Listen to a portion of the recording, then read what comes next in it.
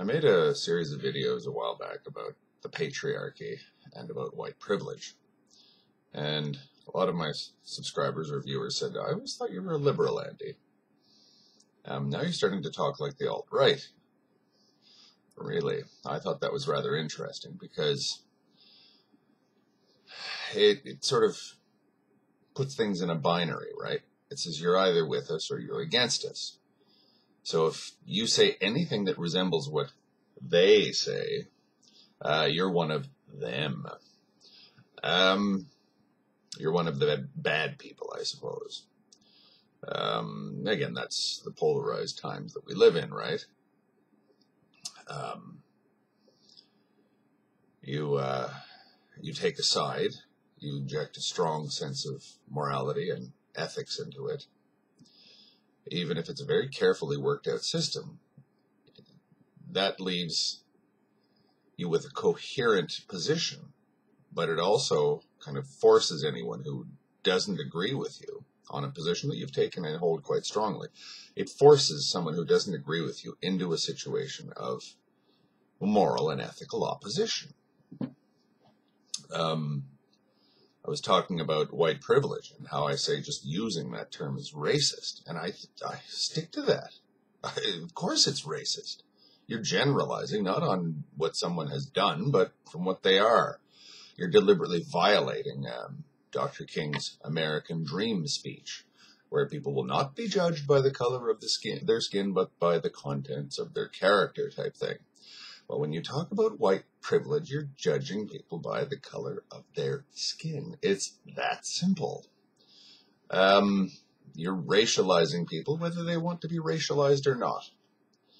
I don't really identify as a white person anymore very much. And it's a strange situation to sort of... I haven't switched my racial identity. I just don't think of myself that much as a Caucasian anymore.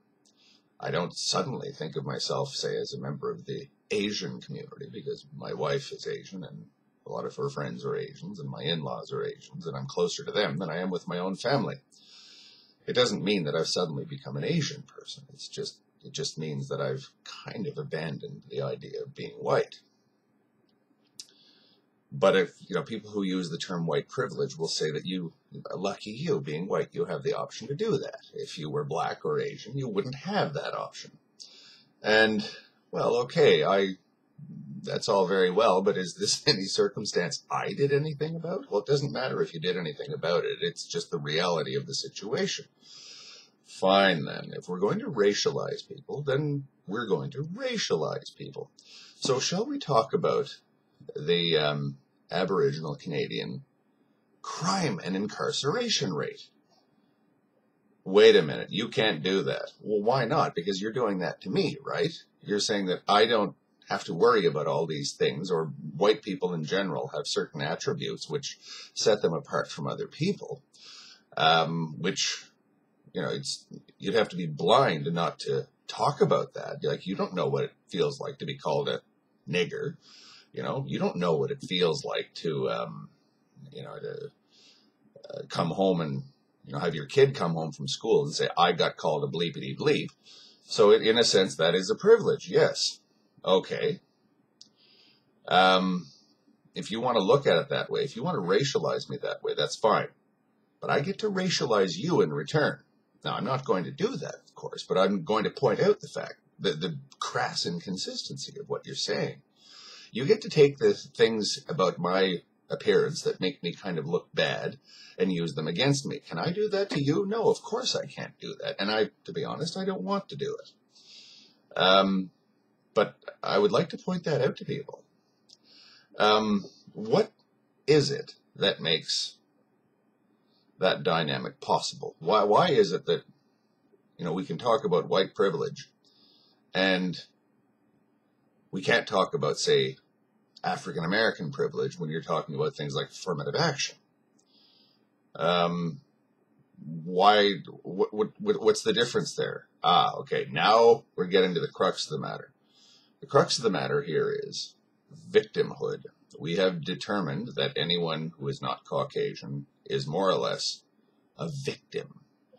Therefore, in order to correct this imbalance, things must take place, right? You have to remember what, that white privilege and, say, black privilege, if we were to speak of such things, are fundamentally different. If I intervene in the social order to advance the interests of white people, that's racism of a negative sort. And if I intervene in the social order to sort of handicap non-white people, that's even worse, of course.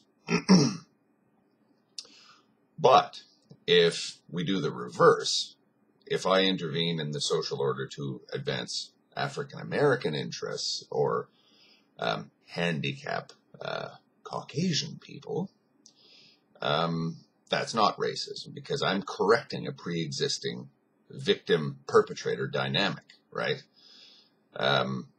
We say that, say, historically, African Americans, Irish Catholics, Jews, whatever, were historically persecuted, victimized by the larger society. We have to set the stage before we even begin to talk about anything.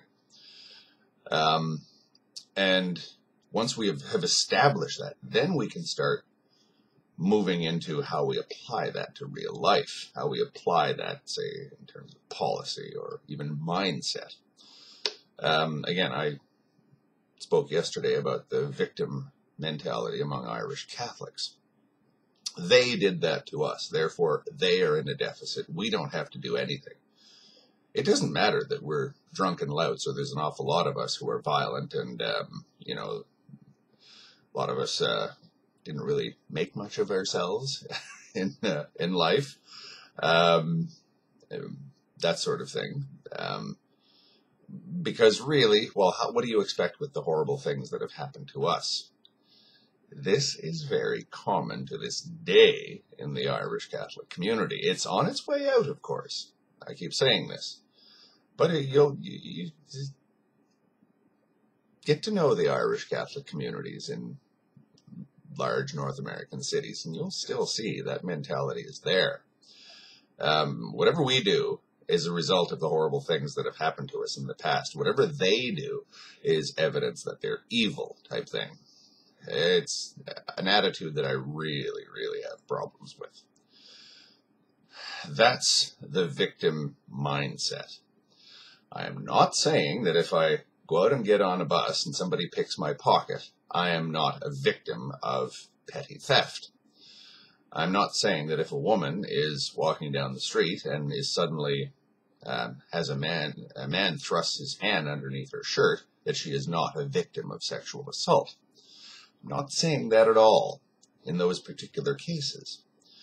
What I'm saying is, before you even set the stage for any kind of discussion of anything, what is implied at the very beginning, and it's not just implied in terms of what someone has done, it's implied based on what someone is.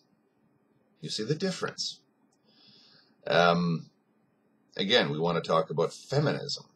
Okay, now we have the feminist discourse, when in its uglier manifestations, is often one between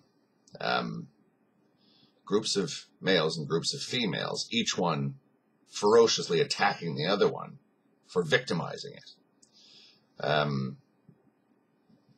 Take the most intractable conflicts in the world. Take the Israeli-Palestinian issue.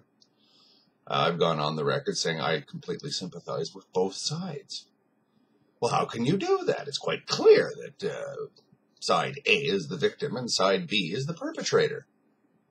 Is it that clear? Or do you want it to be clear? Or do I want it to be clear? Finger pointing means I'm off the hook, right? When I say I'm the victim, I don't really have to do anything. It's the other guy that has to do something. They're the one who has the incumbency of actually fixing their ways, or if they have to do something, or they have to give me something, or they have to give up something in order to rectify the balance. Why? Because they're the victim. It goes back to that non-aggression principle which is so horribly abused. People say, your right to swing your fist ends at my nose. Okay, that's kind of encapsulates it, right? It says that if I'm not victimizing you, I can do anything I want. And if you're not victimizing me, you can do anything you want. But how do you not victimize somebody? How do you not do that? It's almost impossible. Anything that I do can be construed as an attack or as something of a harm visited against somebody else. And again, that's the beauty of Inmendum and Company. Everything is harmful. Everything is an attack on others. Everything is victimization of everybody in a fundamental sense. Now, that's kind of setting the stage, and that's kind of dealing with it, as it were, from the outside. You're looking at society and you're trying to analyze what is going on as an outside observer. How about as an internal observer? Okay? How about somebody who is dealing with a victim/perp mentality? Oppressed/oppressor mentality, that kind of thing. And again, this is not a left-right thing. Not in the least. I'm always saying nasty things about the angry white male. And if you ask me, the angry white male is pretty much the ultimate victim these days. And generally, they're conservatives. In fact, I'd probably say they are overwhelmingly conservative. The movie Gran Torino, or Falling Down, or these sorts of things, the stereotypical male baseball hat wearing Trump voter type thing. That's a victim for you. He's convinced that he's pulling society single-handedly. He's pulling all of society's weight single-handedly, and everybody else is taking advantage of him and calling him a racist and a redneck and all this sort of thing, and hating him for what he is, and God help him if he hates them for what they are, and all this sort of thing. So to hell with you all, I'm voting for Trump. Same dynamic that got Nixon elected. That's a victim too. So be careful of this idea that cultures of victimhood are only on the left. They aren't. Right-wing victimhood is just as strong. And again, when you have two sides vying for the title of victim, then things get really ferocious.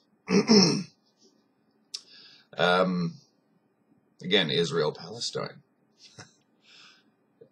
You want to demonstrate that you're the most powerful person in the world. You decide who is the victim and who is the perpetrator in any given conflict, any given dynamic. That is power.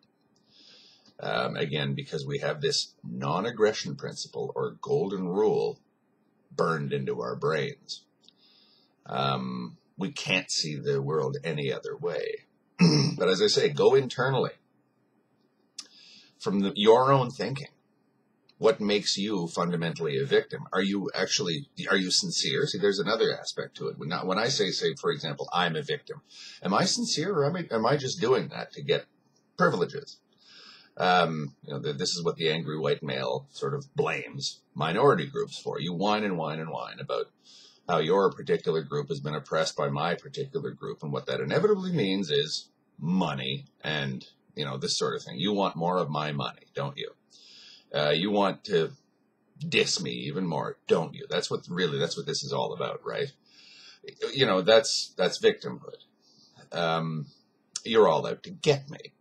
You're all out to harm me. You're all out to take advantage of me. You're all out to screw me. And again, left, right, this is evenly distributed. This sense of you're all out to you people, you bad perpetrators are out to harm me, this poor victim who is just trying to mind his or her own business. And another thing is, once you've established that you are a victim, you get to be nasty to other people. Because these other people are perpetrators. I've often said that the victim mindset ultimately is what led to Auschwitz, because what we have is, we have a society that says that it itself is fundamentally a victim, German society, post-Treaty of Versailles. And who has done this to us? Ah, the Jews. Well, they are the perpetrators, so once we deal with them, we'll have a much better society. It goes back to that video I made a while back where a young woman said, white males are the worst people in the world. Okay, but I guess you could make a coherent case for that if you want to arrange facts in that way. But the Germans did something similar in the Nazi era. We said, they said, Jews are the worst people in the world. So we herd them into these camps, and then we'll have a better society once we deal with these people, because they are the perpetrators and we are the victims, right?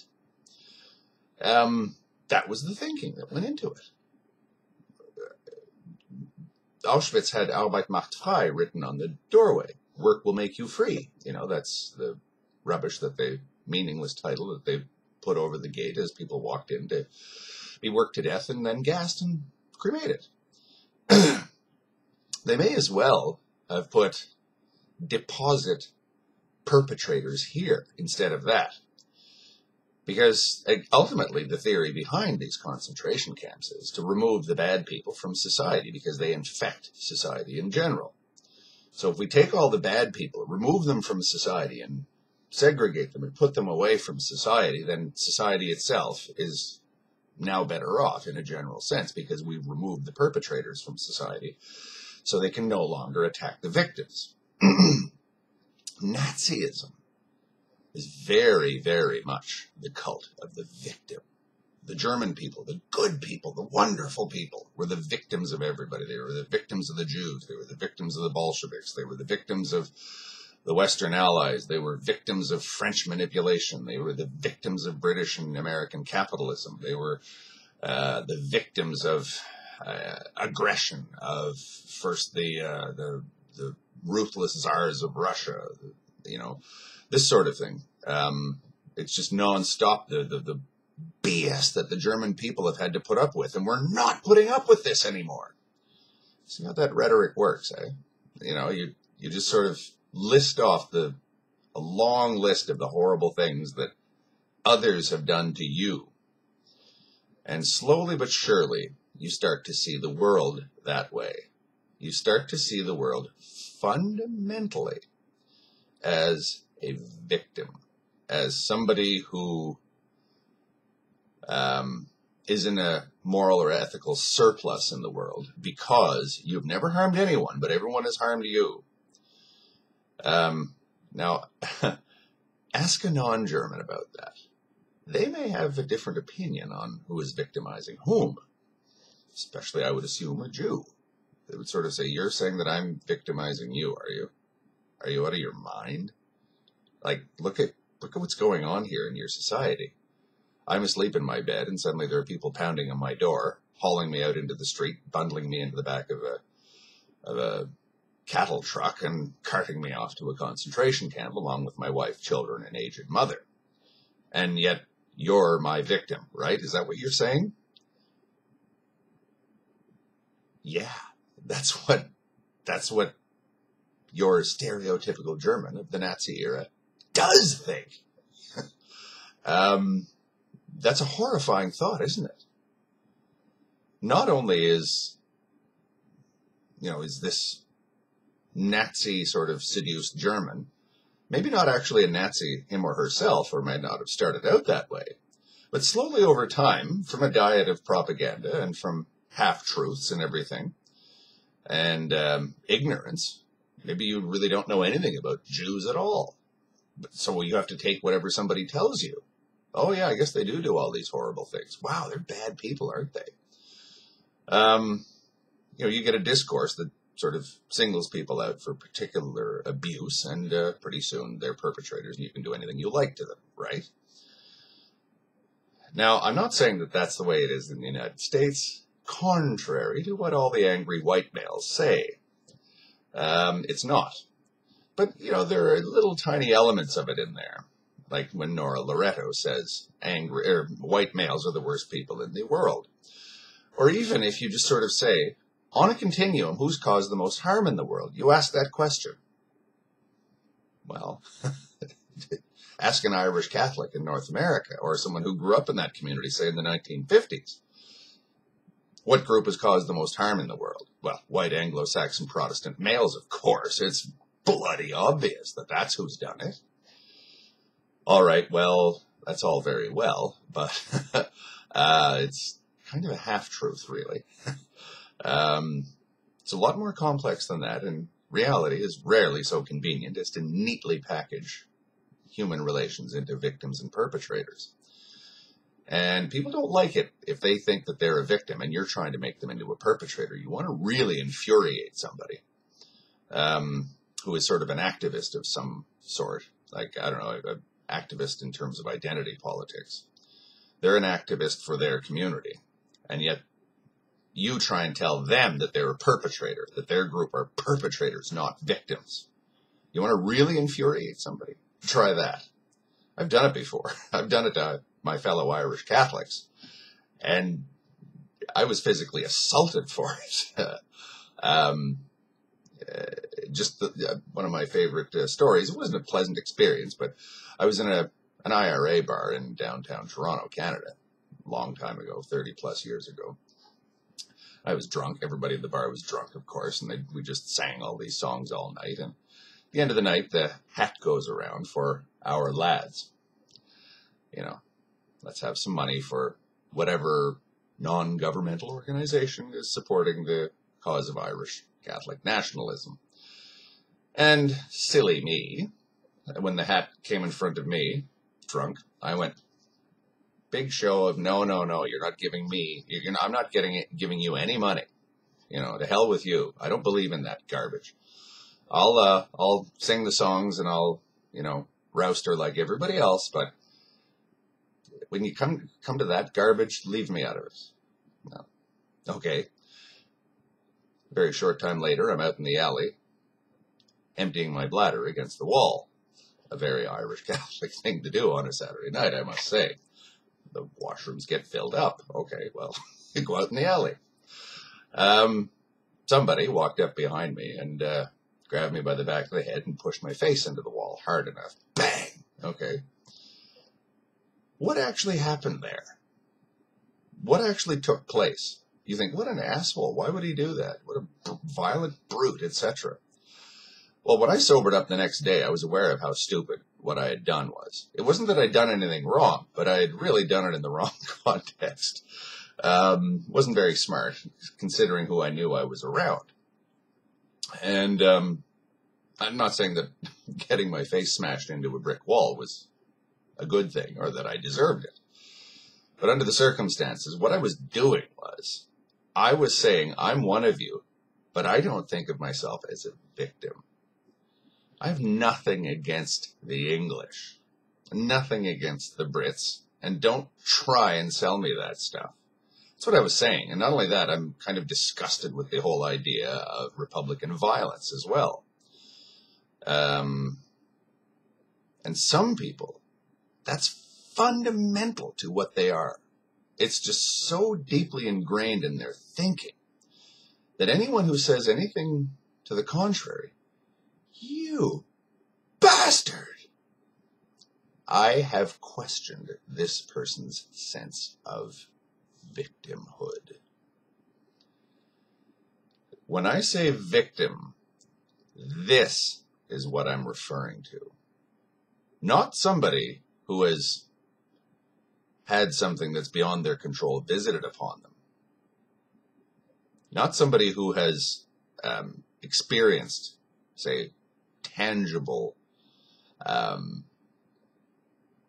crimes or violations or whatever to their person, who's actually experienced these things.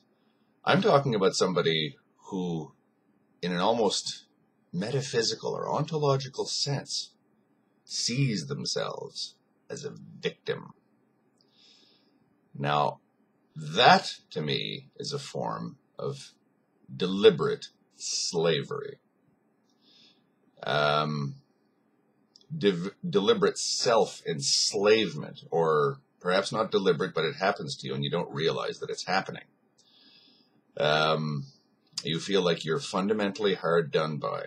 You're fundamentally damaged. You're fundamentally disabled by your circumstances, and it's not your fault. It's somebody else's fault. Your bad behavior is now somebody else's fault. His assault of me was my fault because I was impugning his sense of victimhood. I was saying that your sense of who you are is all garbage. You're nobody. You're not a victim. You're just some guy getting drunk in a bar who has decided that he's going to get a hate on for the Brits. And again, I can't remember it all that well, but I'm quite sure that I was quite disgusted with the idea.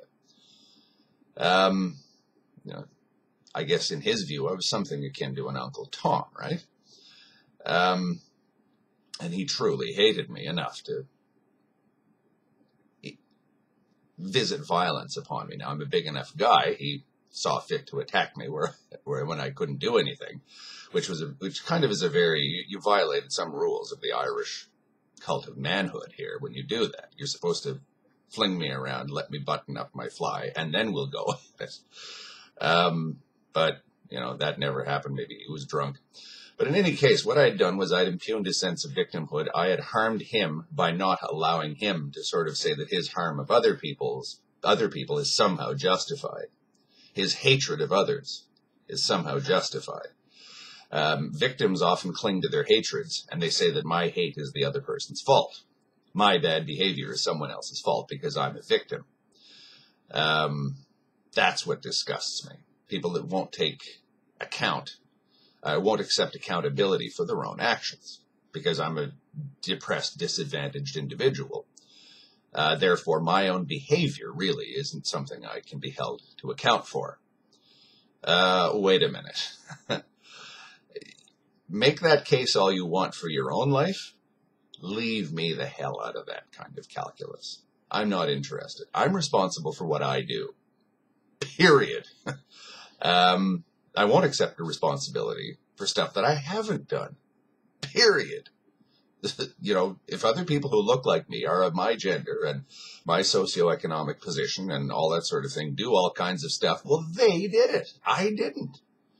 Nor will I accept, because my ancestors immigrated to Canada during the Great Famine, the late 1840s and early 1850s, where half the population of Ireland either died or had to emigrate. Okay, that happened to them. It didn't happen to me.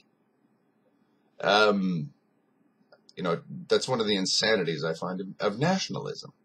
The nationalist has got a sense of grievance over things that he never experienced.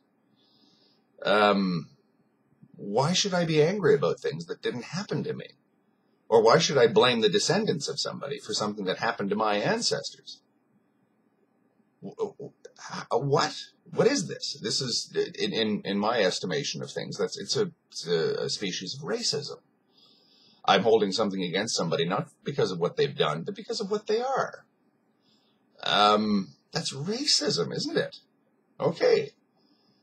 And if you have a sense of victimhood, oftentimes you can't see that. You can't see that your hatred of Group X or resentment of these people or otherwise negative thoughts about them is essentially a form of racism. Yes, of course I have negative feelings about those other people over there, but look what they did to people like me. Of course I'm going to dislike them. I'm a victim. I'm allowed to do that. You see how it works? You see where we go with this?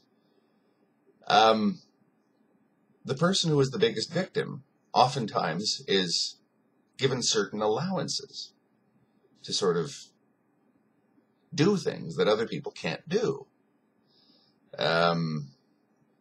Is a African American who hates white people somehow a better person than a white person who hates African Americans? Or is there a difference there?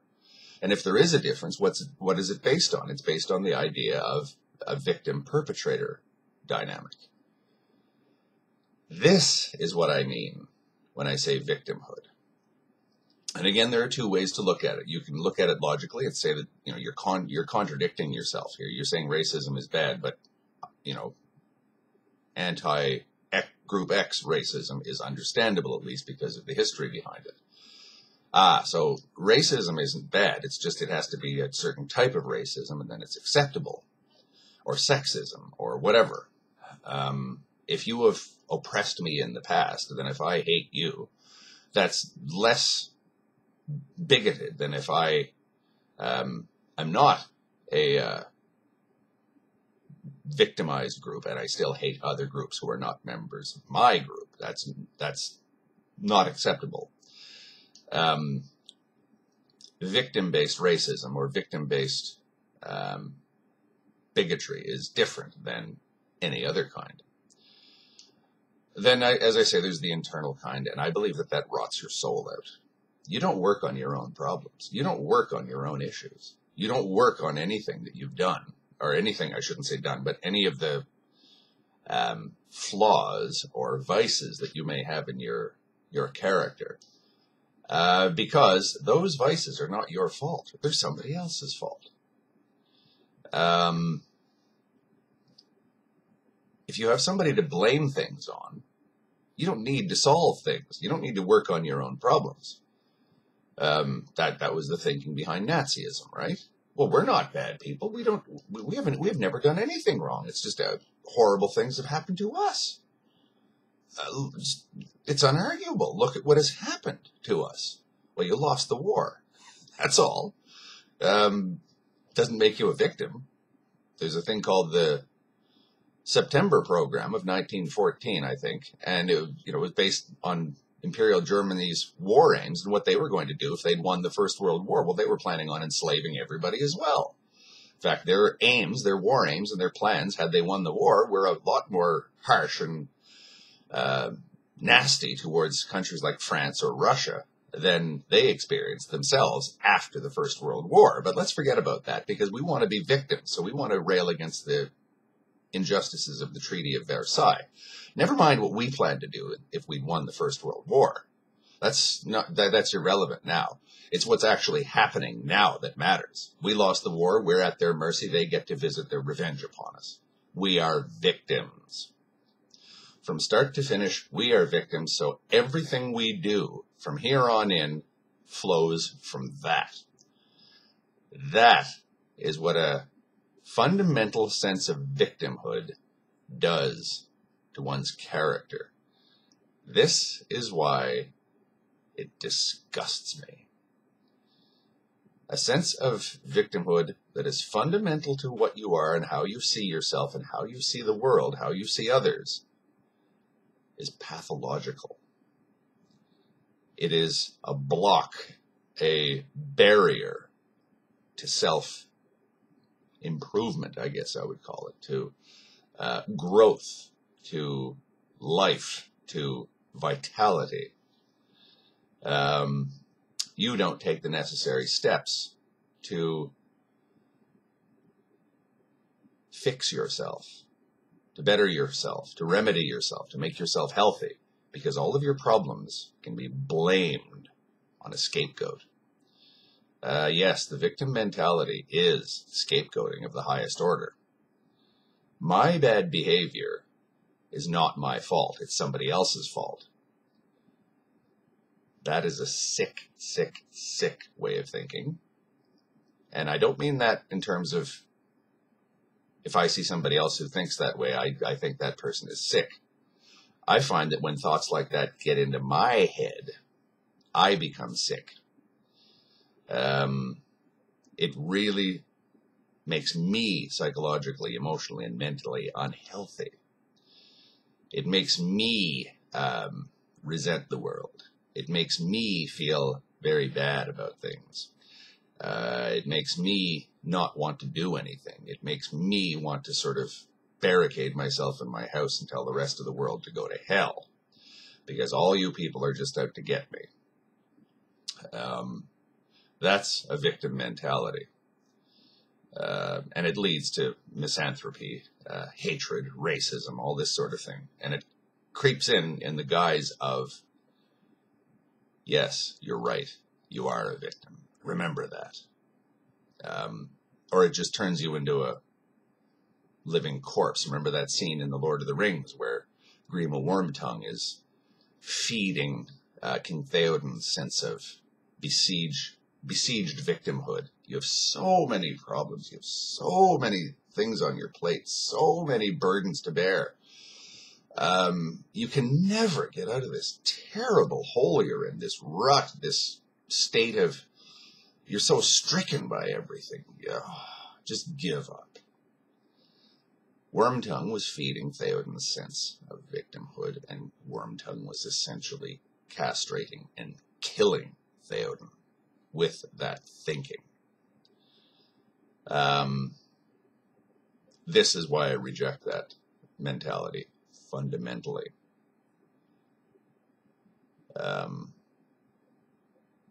What a lot of people call victimhood or oppression, I call necessity. Never mind the moral angle to it. What are you going to do to fix it? Because it's your life that you're living. Never mind that, what you want to project out onto the world. How do you want to live yourself in the world? Do you want to go through life as a victim? No, thank you. But then again, people say, well, it's not my fault that I'm a victim. I'm reacting, it just keeps going like that. It's a very hard, tough nut to crack, a sense of victimhood. And you think you're over it, but you're not necessarily. Every time you think you're on the receiving end of an injustice, you're thinking like a victim. And then you want to hit back. You want to, sort of say my bad behavior, my revenge is a result of someone else's aggression against me. This is what I mean by victimhood. This has turned into a bit of a rant and a ramble, but the point is made, I think. When I say victimhood, I mean it in a specific sense. I mean it in a fundamental, as a fundamental aspect, as a fundamental part of the bedrock upon which your entire character has grown. That's what I mean by victimhood.